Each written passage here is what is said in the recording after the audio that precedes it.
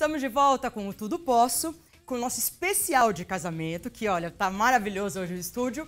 E vocês sabem que um dos muitos dilemas nos preparativos do casamento é definir que tipo de penteado usar no grande dia. Afinal, você precisa estar linda, confiante, super segura, você é estrela da noite, né? Pra não se frustrar ao ver as fotos depois, o vídeo do casamento, e falar assim, eu não queria bem assim.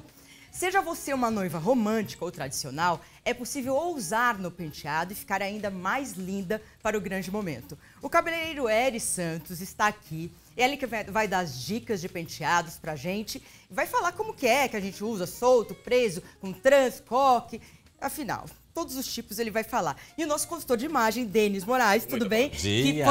Que está todas as partes desse programa, amarrando o programa. Ele que é o grande responsável por tudo isso, está aqui hoje. Você vai falando também o que a gente tem que pôr. Eu vou conduzindo essa linda história de casamento, que é uma delícia, é verdade. Mas essa loucura, né? Não tem como fugir disso, não é? Então, é o cabeleireiro, é a flor, é a madrinha, é a noiva, enfim, é uma grande festa. Então, aqui nós temos uma daminha de honra. Qual é o seu nome? Maria Eduarda. Maria Eduarda, quantos anos você tem?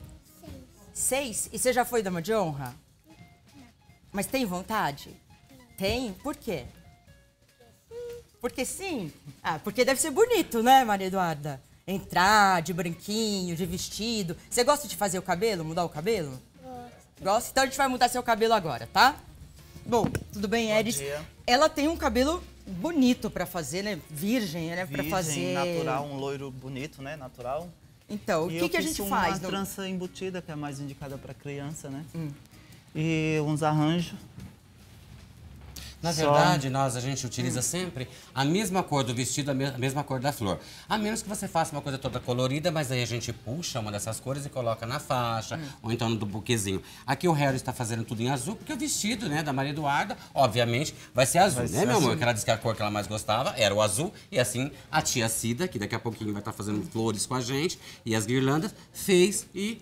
o desejo da Tem que ser um penteado que não aperte muito a criança, porque a criança não suporta muito isso, A né? criança dá muito trabalho, inclusive, na hora da trança, tem que fazer uma trança bem folgada, que elas não gostam que mexe muito no cabelo. Então tem que ter muito tato, muito cuidado. Nós falamos muito de arranjos naturais, que é o que está se usando muito agora. Os grandes casamentos, as pessoas querem fazer o natural. Porém, você tem que fazer 1 hora antes do casamento, você tem que ficar com aquilo na geladeira, você tem que levar para o casamento. Na verdade, todo esse transtorno aqui hoje no estúdio, isso é levado para uma festa de casamento. Imagina ainda um buquê verdadeiro. É mais um problema ainda. Então a gente vai simplificando com as flores artificiais, que hoje são lindas. E sempre tem que ter flor, assim, no cabelo? Tem que ter alguma coisa no cabelo da daminha? Sempre é bom. Porque faz parte da criançada, né? Flores. Aí, como o Denis falou, depende muito da cor do vestido também. Conta muito. Agora, a coroinha também é usada muitas vezes, mas eu ainda faço essa opção por flores que eu acho mais leve, mais suave, mais campo. Eu acho muito legal, eu acho bem bacana. Acho que a flor dessa leveza e essa riqueza no vestido. É verdade. Bom, ela vai se trocar, né? Isso, é pra fazer o grande desfile pra gente. Hoje a gente tem dama, tem pajem, tem noiva, tem madrinha, tem tudo que você quiser e o céu também. E a gente vai fechar. Eu quero pegar esse buquê. Vou pegar esse buquê de qualquer jeito. A gente hoje. te presenteia. Se puder, a gente presenteia o buquê pra ela. Você joga e eu finjo que pego, assim. Você gostou das flores do seu cabelo? Sim. E do azul da flor, gostou? Gostei. É da cor da blusa da tia. Tá bom? Então vai lá, você vai se trocar, vai ficar bem bonita e depois vai voltar, tá bom? Vem outra agora. Isso. Na verdade, nós vamos ensinar agora a fazer, né, uma coroa de flores, a grinalda de flores. E também a gente vai falar desse mundo do universo que são os acessórios para noiva, para madrinha e para dama. Então, o que está na moda agora? Na moda agora estão as flores, as peças vintage. Então, o voilé, que é uma tela muito bonita que a gente vai estar mostrando, em 1910 a 1940, era utilizado para tampar a poeira do rosto da noiva, que muitas vezes ia de carroça, de charrete, a pé para a cidade onde aconteciam os grandes casamentos. E a gente vai estar mostrando essa peça linda que está voltando agora na moda, maravilhosa, você vai ver. É um show. Eu tô vendo muita coisa de noiva com flores naturais, porque elas estão casando mais no campo, né? Sim, muita gente não tá casando mais na igreja e, né, faz outro tipo de ritual. Na verdade, a gente voltou. Antigamente, o juiz ia no campo, o padre ia no campo e a coisa acontecia tudo ali. Hoje, para simplificar, é muito trânsito, é muita loucura, é tudo longe, tudo complicado. Então, o que fez? Você leva as duas pessoas num lugar onde você já tem 500, 300, 400, dependendo do tamanho do seu casamento. É muito mais fácil você transportar 2 do que um casamento inteiro ir para a cidade. Bom, daqui a pouco a gente tem mais dicas aqui com o Denis, com o Edson, enfim, com todo mundo. Mas o Rafael agora vai dar um recado e depois a gente volta com as tiaras, buquês, enfim, tudo do casamento. Família que se preza, cuida da saúde. Olha, a mamãe cuida da saúde do papai, o papai cuida da saúde da mamãe, cuida da saúde dos filhos. E para isso, eu tenho um amigão aqui que, olha, vai dar a resposta necessária para que você realmente tenha essa vida saudável que a gente tanto preza aqui no nosso Tudo Posso. Eu estou falando do ômega 3 da Oiti, um produto 100% natural, porque vai fazer uma limpeza no seu sangue. Ele é ótimo para pessoas que sofrem com diabetes, colesterol, formigamentos, pressão alta, insônia, varizes. Viu quanta coisa? Então já vai ligando, o telefone tá aí, ó, tá aparecendo no seu vídeo. É o 0800 020 1738. 0800 020 1738. Ômega 3 Oiti é anti-inflamatório natural de sucesso. Ele auxilia pessoas que sofrem com artrite, artrose, osteoporose e até mesmo fibromialgia. Fibromialgia que causam dores insuportáveis. Mulherada de plantão, para vocês agora. Vai melhorar a concentração. Para as mulheres ainda é fantástico, porque ajuda a melhorar problemas de menopausa, sabe? Aquele calorão excessivo, aquela indisposição. E tem muita gente feliz, já comemorando os resultados com ômega 3 da Oiti. Fabiana, agora é com você. Eu utilizo o ômega 3 diariamente e recomendo.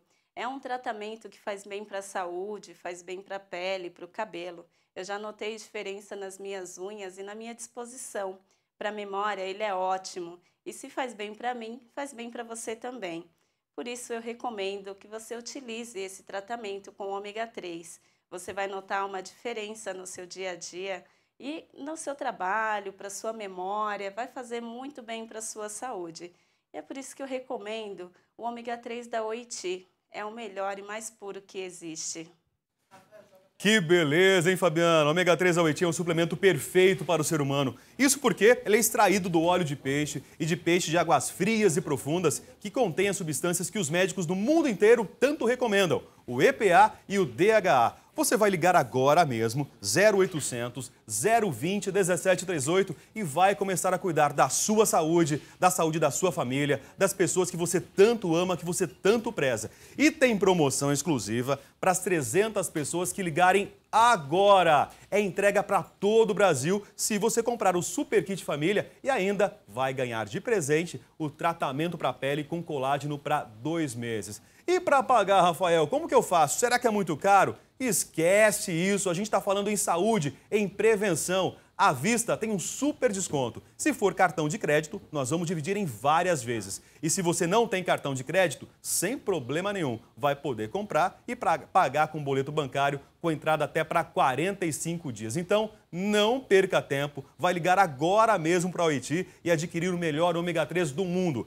Eu vou repetir para você o telefone, hein? 0800 020 1738. 0800 020 1738. Eu também vou tomar a minha dose diária de saúde, o meu ômega 3 da Oiti. Maria Cândida, é com você. Tá certo, Rafael, muito obrigada.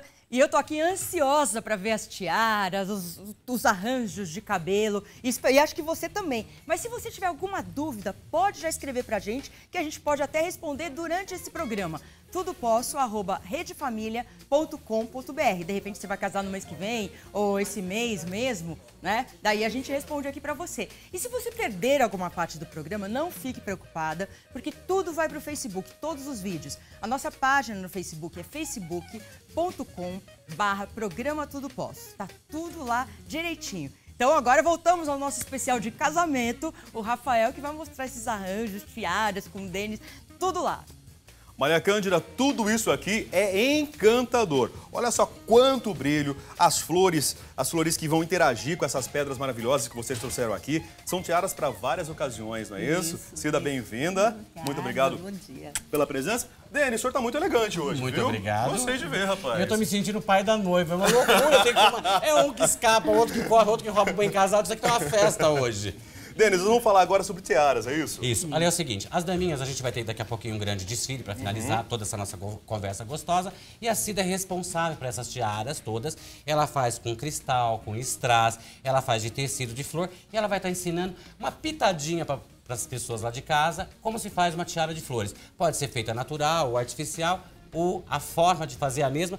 E aí a gente vai pegar aqui o nosso grande amigo e vamos ensinar as pessoas lá de casa como é que se coloca, né, esses acessórios que é assim chamado no cabelo, e para cada um tem uma história. Essa dica, Denis, de como se coloca a tiara é muito importante, Claro. porque não basta você ter uma tiara linda, maravilhosa, que você gastou rios de dinheiro, ou mesmo não gastou tanto assim, mas ela é perfeita e você não saber colocar. Ela fica torta ou está prestes a cair do cabelo. Eu já vi tiara cair quando a madrinha tá entrando na igreja. Ela tá naquele corredor central entrando, cabelo solto, e aquilo caiu. Eu já vi grandes desastres. Inclusive tem a esposa de um grande amigo da gente, que eu não vou contar o nome, diretor da Record, na hora do casamento aconteceu esse acidente. Não existe coisa pior, né? Então é assim, tem que ser muito bem preso. Mas enquanto a Cida vai fazendo aqui, né, a tiara, o que a gente precisa, né, Cida? Vamos a lá, linha. Cida. Essa linha, como é que chama? Onde que compra? Em qualquer lugar de aviamento? Qualquer lugar de aviamento. Então, ela é uma Mas linha- é uma linha importada. É uma linha, italiana. mas elas são vários fios juntos, é isso? Isso. Dá pra mostrar aqui? Olha, já tá na câmera ali, ó. São vários fios. A gente vai usar dessa forma, Dessa todos forma, juntinhos tem que aqui. ser, porque Tá. se usar de uma só, ela é muito fina, então ela arrebenta, tem que ser vários fios juntos. Na rua do Mercado do Comércio Popular aqui em São Paulo Isso, a a gente encontra, Na nossa é. famosa e linda 25 de março. É? Não, na tem 25 no não, 25, Bom não? Retiro. Ah, no Bom Retiro? No Bom Então tá legal. É Retiro. especializado e 25 tal. não. Selinha importada, a gente é chique. Não é na 25. Não, 25. Você sabe que a 25 era um lugar de grandes lugares de aviamento. Hoje mudou, foi pro Bom Retiro. É no Bom Retiro. Agora é no Bom Retiro. E é legal porque assim, a Cida tá usando a prateada, mas você pode usar a dourada, você pode usar da cor da flor. A rosa, a vermelha. Então a gente fez essa opção pela prata porque a gente quer Tudo que a pessoa depende daquilo que eu vou utilizar. que vai utilizar. Eu não, né? A noiva. A madrinha. Olha, é o seguinte, para você que está em casa, a gente acabou de falar do voilete. O voilete é esse tecido aqui que as pessoas utilizavam para tampar o rosto, né, da noiva e para abater a poeira. Então eu vou dar aqui pro Hells, enquanto ele vai fazendo uma brincadeira gostosa ali com ela, ela já tá com o cabelo anos 60, anos 70, então ele vai fazendo aquela brincadeirinha, ele vai preparando esse cabelo com essa tela, aí a Cida já vai dando aqui umas pinceladas pra gente, né, Cida? Vamos aqui? Cida, vamos lá Vamos. então. O que a gente precisa? Além da linha, A é linha. claro que você selecionou essas flores artificiais, é isso? A linha, o arame, né, que é o essencial, que é para segurar as peças. Arame, aqui, Isso. ó. É isso aqui, gente. Compra-se assim? Nesse Compra-se chumacinho assim. aqui? Perfeito, é isso? Tem quem fabrica. Tem quem fabrica Tem. isso. Perfeito, ó. A gente vai usar, para cada grupinho é um arame. 2 araminhos. A gente São põe dois pra ficar mais araminhos, resistente, pra ficar né? mais Porque firme, o arame, perfeito. ele tem número, né? Aham. É, Que aí número que é esse? Esse é 24. Tá, perfeito. Então a gente vai colocando e vai enrolando aqui. Bem devagarzinho, lá o pessoal lá de casa está tudo aprendendo com você. Isso. Só girar, isso. Olha lá, girou, prendeu no cabinho da flor. Tá, o que você fez então foi pegar um cabinho de flor, Isso. juntar no arame e passar a linha, foi isso? Isso. Deixa eu ajudar ela aqui. E assim, a Mostra Cida ela é pra muito gente, minuciosa, Denis. então ela vai escolhendo as cores das flores também. ok, ó. Tem essa história aqui, né, Cida? Aí a gente vai pegando as florzinhas e vai unindo ela aqui, olha. As flores a gente compra solta assim então, ó, dessa Isso. forma aqui. É isso, Cida? Isso? É, pode ser com essa flor Aham. e também a gente pode trabalhar com flores assim também, né? Tá, a gente já compra isso, né? Não, isso aqui eu fabrico. Ah, você fabrica? Eu fabrico Ah, essas perfeito. flores. Perfeito. Essas são minhas, eu fabrico. Que E essa aqui é mais um trabalhão. artificial natural, né? Aham. Mas a gente E vai aí- marcar um dia pra fazer essas flores aqui, mas só as flores, sem casamento, sem ninguém casado. Isso, Promete, tranquilo. Vamos E lá, aí Cida, então. a gente vai colocando as florzinhas no arame e vai enrolando, vai caminhando, né? Tem que ir caminhando para ir segurando o cabinho dela. O tamanho, tudo vai depender do arranjo que eu quero fazer. É, depende, porque aí tem a tiara, a gente faz a tiara que pega a cabeça, a volta da cabeça Tiara é inteira. isso daqui, é isso. É, a Praticamente guirlanda. isso aqui é uma guirlanda, uma Isso é uma coroa, guirlanda, isso, ó. isso, é. Vai pra cabeça inteira da, A cabeça da inteira. pessoa. Correto? Isso é sempre utilizado nas daminhas, tá? Tá. Agora, tem noivas que quando casam no campo, elas até acabam pedindo, mas é mais difícil, viu? Alguns casamentos casamento no de campo, praia. casamento de praia. Isso, aí usa mais. Aqueles que utilizam, inclusive, aquela tendência norte-americana de chamar as amigas da noiva como damas de honra. Isso, é uma história que a gente vai... iguais. Eu vou contar ainda hoje. A gente tem muita coisa para você de casa. Hoje em dia tá usando as noivas adultas, inclusive a gente estava esperando uma foto que estava vindo de Minas, que era 2 avós, acabou não chegando. Mas hoje em dia é muito bacana essa história de você pegar a sua prima, a sua irmã maior e fazer. E faz também uma brincadeira legal de todo mundo igual, assim uma não fica achando que uma tá melhor que a outra, mais bem né? vestida que a outra. Bom, então aqui a gente já... Pode ser maior, dessa forma aqui, né? Pode ser pela metade, fazer tipo arco, tipo uma tiarinha. Uma tiarinha. Aí vai ficar, com licença, Com licença. ficaria só aqui, ó, assim, ó, só na frente aqui, correto? Perfeito. Claro que aqui é pra criança também, né, Denis? É isso, né? Isso. Sugestão do Não, Denis. pode ser pra uma festa, né? Ou também. pode ser algo só paralelo para colocar Isso, na só lateral. na lateral, só na lateral, isso.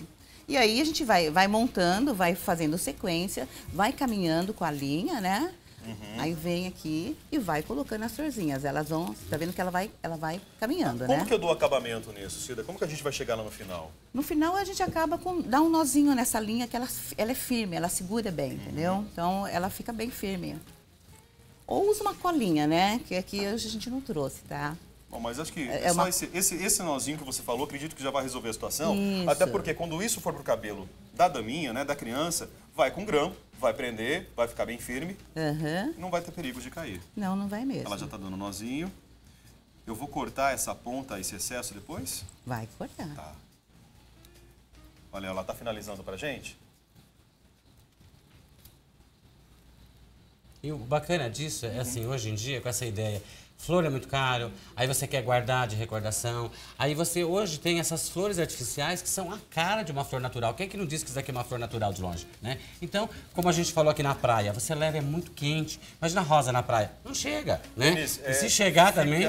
Fica poético isso na cabeça da criança. Fica. Você cria um ar romântico ali. E a criança, muitas vezes, quando ela é daminha, ela quer levar uma recordação para casa. É claro que ela não vai levar o vestidinho, né? Claro. O vestidinho muitas vezes é de aluguel, houve um custo em relação a isso. Mas a florzinha é um presentinho aí que, para a criança guardar daquele momento especial onde ela foi daminha. Muita criança sonha com esse momento, né? Claro. E uma coisa que a gente fez também, e a gente fala muito, a gente fez o colorido. Porque se você faz a menina toda branca, parece uma mini noiva. E a ideia não é essa. A ideia é ela realmente ser uma daminha, né? Então a gente coloca essas flores coloridas, puxa uma dessas cores, tipo rosa ou amarelo, que é que vocês vão estar vendo daqui a pouquinho. E a Cida fez, o ateliê dela, além de todas essas belezas aqui, ela também faz vestidos de dama, que é o que a gente vai ver no desfile. Então nós pegamos uma cor e jogamos a faixa. Aliás, caracterizar a criança como mini noiva é um erro muito grande, que muitas vezes a criança ela fica até com a maquiagem pesada, que parece uma mulher já adulta. Você acaba envelhecendo a criança, tirando a pureza dela. Então esses cuidados têm que ser tomados e essas flores aqui na cabeça da criança vão realçar a simplicidade, a meiguice que uma criança No campo, tem. né? Claro. Agora eu vou tomar um pouquinho vocês dois e a gente vai voltar pra cá. A gente Vamos lá, a Deixa gente eu falar tava uma falando... coisinha Oi, Maria Cândida, claro. dessa colorida. Eu acho que assim, tem muitos casamentos hoje em dia que é o segundo casamento da pessoa. Então ela tem um filho sendo daminha e daminho, né? Pajem, né? Pajem. Então, por exemplo, a mãe tá com esse colorido e a filha tá com colorido também. As duas estariam iguais, seria lindo. E também, outra dica, por exemplo, a gente pode usar no Réveillon um negócio desse, com um vestidinho de praia, branco, e as florzinhas, né? Você pode casar e depois reutilizar. Isso, essa é a ideia, né? A recordação. E você vai dizer, poxa, olha, vou te dar até uma ideia. Quando você fizer um ano de... Ela disse que vai hoje pegar o buquê, tá? Nós já demos de presente, já antecipamos aqui, viu? Aí quando você for casar, nós vamos fazer uma tiara linda. Aí você vai guardar numa linda caixa que a Cida vai, né, oferecer pra você. Aí quando fizer um ano de casamento, a tiara, né? E o vestido, não é uma coisa legal? É legal. Espero que seja o mesmo noivo, né? Porque hoje em dia tá tudo durando. Casamento completo. Meia dúzia de dias. O pai da noiva já tá aqui. Aí o pai da Você noiva... vai ser o pai da noiva, já tem filhinha, já tem madrinha. Casamento acontece de tudo. Nós desenvolvemos, olha, de terça a sexta-feira, um casamento que foi no Monte Castelo, onde as daminhas vão entrar, foram verdadeiras. A noiva ligou e disse assim, eu quero as noivinhas todas brancas. E nós tínhamos feito a faixa amarela. Tivemos 3 minutos para fazer a faixa branca. Então o casamento acontece de tudo. Tem que rebolar. Bom, gente, eu vou voltar para Denis. cá, que o Regis está olhando deixa eu para ver mim, aqui. dizendo, será que o Denis me Vamos lá. esqueceu? Não esqueci, não. Enquanto eles fofocavam aqui, né? Nós colocamos aqui o volete, não deu certo, ficou muito pesado para ela, então O volete é isso aqui, né? Esse Voltando tecido aqui, ó, maravilhoso ó, o volete francês, perfeito, né? Correto. Então, o que, que a gente fez? Nós pegamos uma tiara com flores, ela está com cabelo anos 70, um coque super legal. Então, a gente está utilizando essas tiaras com brilho, com strass e as flores, que deu uma leveza, deu uma elegância e é super legal. Então, a ideia é isso. Tem gente até que usa de um lado só. Eu já não gosto, eu gosto de uma coisa uniforme. Agora, essa daqui, olha, isso daqui é o crinol. Tá? Crinol. O crinol, ele é uma... Crinol. Crinol. Ele é uma telinha, pega aqui pra você ver. Esse crinol, ele é uma tela dura, que dá pra fazer laços. Bem mais firme. Olha aqui o lacinho como é que fica, que lindo. E aqui tem um pouquinho do valete. Olha. É obra sua também, Cida. Obra minha. Aí se você quiser já ir trocando, e aqui a gente vai, enquanto ele troca ali, a gente vai mostrar que isso aqui é utilizado só pra noiva, é a Cida quem faz também. Isso daqui é de cristais, tá? E de zircônia. Então dá esse brilho. Isso daqui pode pegar, isso só pode ser usado à noite, tá? O campo não pode. Somente à noite. Durante o dia, no campo... Você vai fazer a opção das flores. Tá. Você pode ver que as flores aqui que a gente trouxe, ela não tem brilho. Então, isso é para durante o dia. Pode ser a colorida, pode ser a branca, pode ser da cor do vestido. Até poderia ser uma azul aqui. Mas evitar o brilho, porque campo é campo, né? Não há necessidade. Agora, as pessoas falam, Denis, o casamento é 5 horas da tarde, vai se estender a festa. O que é que eu faço? Você vai chegar bonitona, sem o brilho. Imagina você com um vestidão de lã às 5 horas da tarde, descendo para a fazenda, aquela poeira linda. Não dá, né? Então, as pessoas que te verem vão saber que escureceu, mas que você chegou às 5 horas e você tem que respeitar o horário do casamento. Vamos virar de novo a cadeira aqui para a gente poder mostrar, por favor? Pronto, ele já tirou a peça que tinha na cabeça dela. Pronto. Já colocou o outro arranjo. Eu tô achando fascinante esse coque que ele fez no cabelo. Muito legal, né? É bem assim, é uma... Estilo anos 70, né? Muito bacana. O vintage tá de volta. E você sabe, assim, nessa ideia toda, agora eu vou pedir pra você, a gente aí de casa vai lembrar que ela não é noiva, mas é só pra ver como fica essa peça aqui. Essa peça é exclusiva pra noiva, e pra noiva que vai casar à noite. É isso, perfeito. Então são duas. Enquanto ele coloca ali, ele sofre, a gente vai falar de um pouquinho também dos buquês. Gente, a última sensação são os buquês de broche. Olha, o que é isso? É pesado. A Maria Cândida disse que vai pegar. Espero que não caia na testa dela. Se cair, mata. Não tem mais casamento, tá? É pesado. A noiva entrar no altar, né, entrar na igreja com um buquê desse, tudo bem, ela segura o peso. Dura na hora de jogar. Não, mas aí a gente faz uma coisa, eu vou te contar. A gente faz um de flores naturais, Isso. ou faz um de flores artificiais, uma coisa mais leve, uma coisa pra ser jogada. Porque, em geral, isso aqui é uma peça cara, uma peça que foi desenhada com a cara da noiva. Então, ela não vai querer jogar e dar pras Geralmente amigas. não se joga esse buquê. Não, esse aqui. não. Você Esse vai jogar fica, um buquê viu? de Pra flores sua naturais. tristeza, não é a felicidade dela que vai, é o desespero que ela acabou de passar, viu, meu amor? Então a gente vai providenciar um pra você. Denis, ele tá fazendo ali no cabelo dela, ele coloca dos dois lados, é isso? Os dois lados. Mas dependendo do estilo da noiva, pode ser de um lado só também. Pode ser de um lado só, mas dependendo do penteado que ela faz. Esse penteado é adequado dos dois lados. Agora, tudo tem moda, viu? A moda agora são as zircônias, são o brilho, são as pérolas. Tudo isso é a moda hoje em dia. Olha como já mudou, né? Para você que acompanhou o nosso programa nos últimos 5, 6 minutos aí, quando ela estava com outros arranjos na cabeça, olha como já mudou o estilo agora é a madrinha, né? Mas seria justamente para a noiva esse tipo de pedra. É, o arranjo, muda muito o penteado. Agora, uma coisa muito importante a ser dita é o seguinte, antigamente se usava as grinaldas, a gente até trouxe aqui para te contar a história. As grinaldas era para usar, e pode ser maior, antigamente se usava bem mais alta, para segurar o véu. Hoje em dia não tem mais essa necessidade. Então o que acontece? A gente usa essas peças menores, mas com muito mais beleza, porque as noivas estão dispensando o véu. Em geral o véu... Isso aqui é grinalda? Isso são as grinaldas, elas têm uma leitura bacana, mas elas eram maiores, menores, é que isso aqui é uma coisa mais moderna. Eu ia chamar de tiara. Pode ser uma tiara também, antigamente, ou você casava com a tiara, ou então com as grinaldas, mas era mais normal a noiva dizer, preciso da grinalda, era uma palavra muito comum usada no meio das noivas. E pra que era? Pra segurar o véu. Aquela tradição de casar de véu grinalda, era isso, Agora eu vou te né? contar uma coisa, meu filho, elas tinham que colocar isso e prender muito bem, porque dependendo da importância da noiva, era o tamanho do véu. Tá? Você tá brincando. Então tinha 3 metros, 4 metros, 5 metros. Tinha uma amiga minha que queria casar, ela morava nos Jardins, entrando na Nossa Senhora do Brasil, o véu tá saindo da Paulista. Lady Di. Isso, aquela cauda imensa, é isso? É isso. Então aquela, né, grinalda que estava ali, é justamente para segurar o peso deste véu. Tá? Então essa é a função. Isso está preso no cabelo e aquele véu está preso aqui na grinalda. Então não se usa mais? Muito pouco. Muito Elas pouco. estão muito modernas hoje em dia, até porque arrasta para lá e arrasta para cá. Então utiliza uma coisa bem pequena, né? Uma coisa muito mais leve, até porque as noivas não aguentam. Até uma coisa que estão fazendo hoje em dia que é muito bacana, sabe aquele vestidão que elas entram? Aquilo lá tira e fica com uma coisa mais, sabe, clean, mais leve. Porque hoje em dia elas são obrigadas a cumprimentar. A educação pede o salão todo, um por um, e tira foto. Você vai no casamento, quem menos come é a noiva, quem menos vê as pessoas é a noiva. Isso é verdade, então, isso é verdade. E ela já começou de manhã. Nós estamos aqui desde as 7 para preparar isso. Agora você imagina um casamento verdadeiro. Começa 3 dias antes. Então, quanto mais leveza você der às peças, é melhor para a noiva. Bom, o noivo nunca sofre, aquele terninho básico, um cravinho aqui murcho e pronto. O noivo né? às vezes nem precisa no casamento. Não, pelo amor de Deus, aí precisa. Não. Tadinho, ele passa tão despercebido, negócio é tão feio, muitas que vezes. precisa hoje de noivo. Eu quero mostrar aqui também os outros trabalhos que a Cida faz pra gente. Olha, a Cida finalizou aqui, né? Na verdade, esse arranjo. Só coloca do lado, só põe do lado pra gente ver ali. Acho que é bom tirar. Tira um grampo. Isso. Enquanto isso, a gente vai mostrar os outros detalhes aqui. Ele só vai mostrar como ficaria no cabelo de alguém. Você tem outras peças também. Esse é um buquê cacho de uva, né? Buquê cacho de uva. Olha o formato aí, ó. Ele é olha aqui, compridinho. Ó. Esse é o buquê Uma cacho peça de uva. linda. Bonito. A cor pode variar também? Também pode variar. Mas agora que tá no auge a pérola, né? A pérola e os broches de metal. Então eu as gosto. noivas estão dando mais Eu tradicionalmente, preferência. eu sou muito tradicionalista, né? Eu gosto muito do branco para noiva. Acho que é fundamental. O que é isso aqui? Explica pra gente. Isso é um arranjo para madrinha, né? Mas a gente pode fazer de acordo com a cor do vestido. Nós trouxemos esse pink, né? Mas a gente pode fazer azul, preto, vermelho, mas a cor que quiser. A cor de acordo com o vestido. Bom, aqui também tem outras tiaras, né? Isso. A grinalda que nós falamos.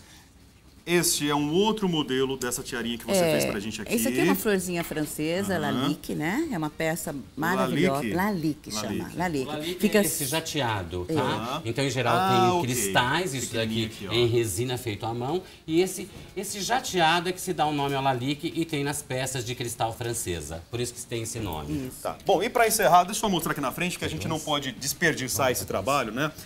Vários buquês estão aqui com a gente. Tem um mais colorido, que foi mesclado as pedras e também as flores artificiais. Isso de acordo com o gosto da noiva, né? Ela quer branco com vermelho. A cor do sapato também está se usando muito. Usar o sapato vermelho, buquê vermelho. Sapato azul, buquê azul. Tiffany, que está usando muito agora, uma cor. Então, de acordo com o gosto da noiva. O que eu mais gosto é o verde erva doce. Verde erva doce. Eu batizei aquele bem clarinho. Bem clarinho. Bem clarinho. Fica bonito mesmo. Eu tenho certeza que no programa de hoje a gente está gostando muito a necessidade, o desejo das mulheres, das meninas lá em casa de querer casar. Com certeza, Não é com gostoso? certeza. Não é gostoso? É tudo muito fascinante? E o mais gostoso, assim, é o desespero no casamento real, é o desespero para montar a pauta. É quando você vê que tá tudo aqui, vai te tranquilizando. Aí eu acho que a beleza das peças, ela vai te dando, assim, né, o prazer da vida. Isso é muito gostoso. Aqui, o que é? Isso é um crochê. Isso é um crochê. Esse é o crochê que também vai. Vai com É isso cabelo. aí. Perfeito. Quero agradecer muito vocês. E o melhor é que não termina por aqui. No próximo bloco tem muito mais essa nossa discussão, essas nossas experiências aqui para levar você rumo ao altar. Daqui a pouquinho.